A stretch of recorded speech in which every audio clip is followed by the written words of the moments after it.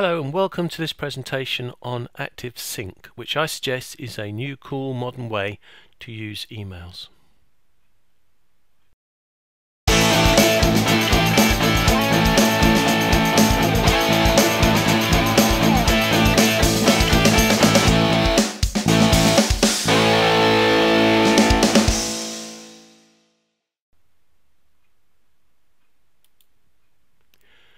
But before we start the main presentation, I'd like to give you a reminder about email security. Emails have a long way to travel between people. They start your email program and are sent to your email provider's server. Then that server tracks down the server of your recipient. The message is then passed to that server by the internet via many hubs, routers, switches and other devices. And finally the recipient will download the email from their server and your message has been sent. But there's one simple problem with this, and that is your email message is sent as plain text. That means that any device on your email server or your recipient's mail server which has to transfer the email will be able to read the entire contents, including any images and other attachments. A quick search of the more devious parts of the internet will give you a list of software designed to sit on devices on the internet and check any emails that pass by. And these programs often look for keywords like password, username, PIN, etc. and will then make copies of those emails for their controller. So please stop sending secure, sensitive information via email. It's probably more secure nowadays to have this information sent by fax, but better of course, not to send it at all. You will notice many password recovery systems will try to avoid sending out passwords, giving you links to register or sending parts of the message by email and getting you to log on to complete the process, because emails are not a secure way of sending information. If you send information by email and you want it to be secure, you need to encrypt that part of the message which has the secure information on it, either using a password protected zip file or maybe an encrypted PDF, although either of these could be hacked at some point in the future. The other way of sending secure information is to put it on a secure system like a password protected server from Google Docs or Dropbox or a similar online storage system. Then you can just send your person an email telling them that the secure document is waiting for them at their usual location. Because emails are not secure. Okay, so I hope you have that message, because I really would like you to realize that emails are not secure. And just a little comment for those people clever enough to know it's possible to have an encrypted connection between your email program and your email server. Dear clever people, you are correct. You can have a secure connection between your email server and your email program, and this is not only advisable but a great thing to do. However, it doesn't stop the email being sent in an unencrypted way once it leaves your email server. So unless you're sending to people on the same server as you within your same group, it will be read. But 8 out of 10 for coming up with a great idea. So there are 4 main ways of sending your email and reading it. First one, of course, would be using something called webmail, but we're not going to worry about that. We're looking at email software.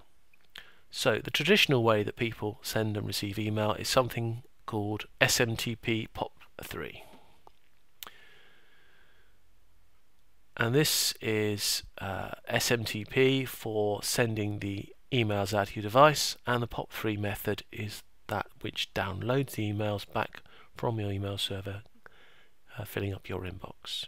If you're using an older version of Outlook, Outlook Express, an older PC, older Mac, then it's most likely you're using this method. If you're using a simple email service, perhaps acquired with your hosting program, it is most likely that you're using this method. All the emails are emptied off the server and downloaded on your device when you read them.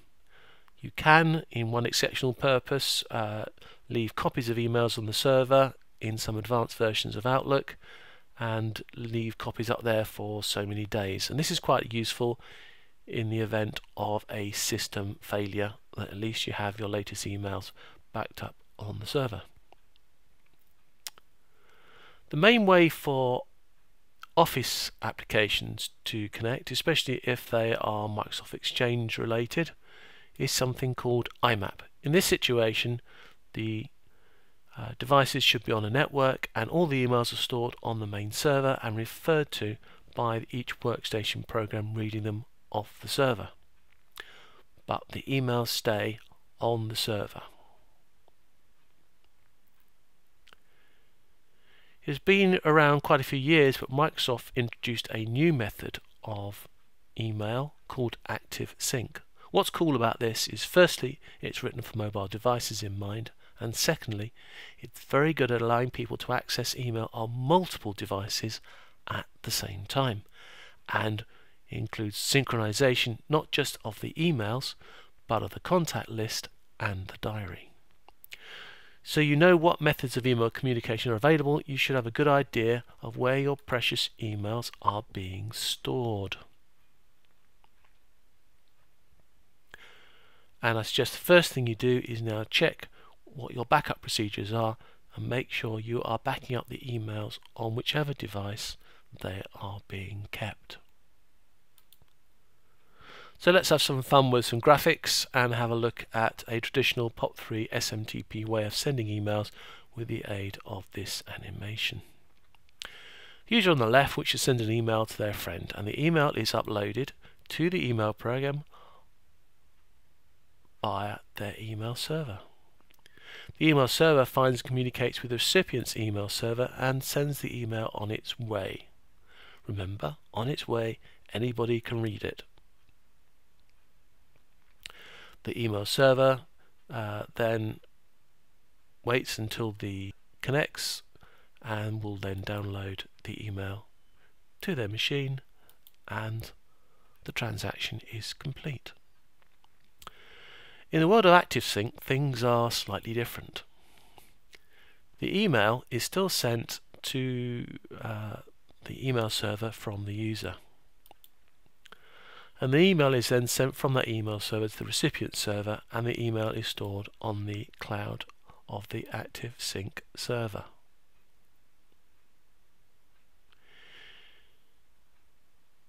It is the way the email is now used which differentiates this method from the traditional, because we can now set up multiple devices to talk to the email server in the cloud.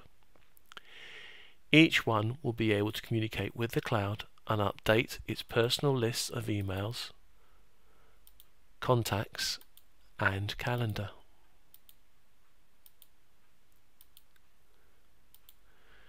But activsync takes this synchronization to the next level, because all the devices will be regularly checking their list of emails, contacts and diaries are correct, and if any device makes a change, the others will find out very quickly.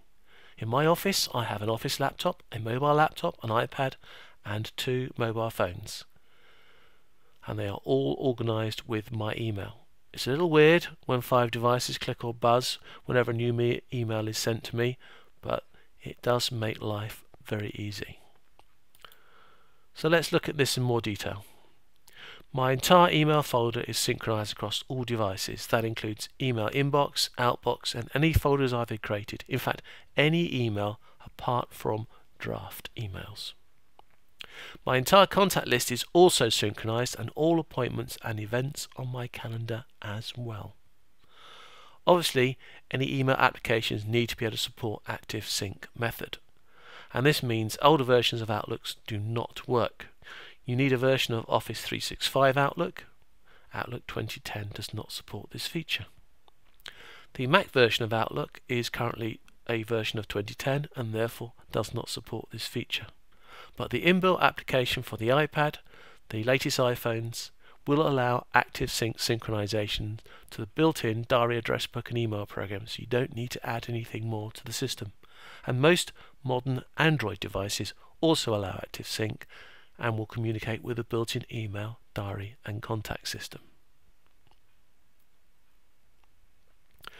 There is one simple example I will give you of how activsync can change the way you communicate. Consider the situation when you're out of the office and a phone call comes in from a customer requesting a meeting with you. Firstly, the phone should recognize the contact because it's got your contacts list synchronized. You can then check your diary, because that is synchronized, and confirm a date and time with your caller. You can make an entry in your calendar and also a quick email to the contact to confirm the appointment has been made. Now all this could be accomplished on your phone, or maybe like me you would take the call on your mobile phone and then use your tablet or iPad to sort out the appointment and the email. When you return to the office, the email that you sent out to the caller is in the outbox of your main computer and the appointment is in your diary program. Another example, I was recently at a business club meeting when one of the members asked if there was a contact who could provide garden maintenance services. I quickly looked up my friend Dean, whose business is garden maintenance, and passed the phone over so the member could copy the information and call him later. If you're an administrator or secretary working with you, it is possible that both of you could share your email, diary and contact list between you on multiple machines so you can work more closely together on projects. In my situation, I have 2 laptops, but one big one for the office and one I take around with me. They both share the same email contacts and diary. In conclusion, let's see what you need to use this service. So firstly, you need an email provider that will support activsync on their email servers. This can be a Microsoft Exchange server, Outlook 365 service, or Office 365. Other email providers may provide activsync as an option. We, for instance, have purchased this as an upgrade for our email server and it works very well. You only need activsync on your email server. It doesn't matter what people are using as services at the other end. The more advanced email service is likely to be a premium service and not a standard option on a basic email provider. Secondly, you're going to need email software that can use activsync as connection. Outlook 365 is probably the best solution. The latest iPad, iPhone devices and Android devices all have options of activsync in their built-in application for email, and this then copies across if you want to your contacts and your diary.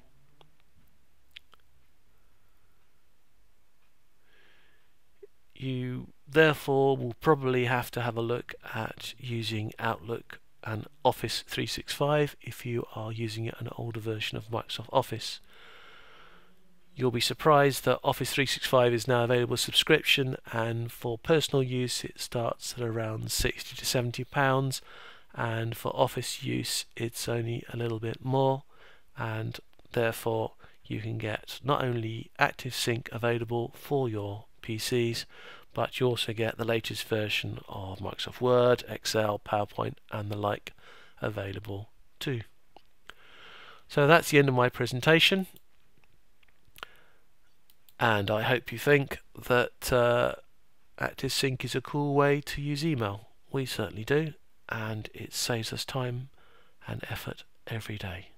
Thank you very much.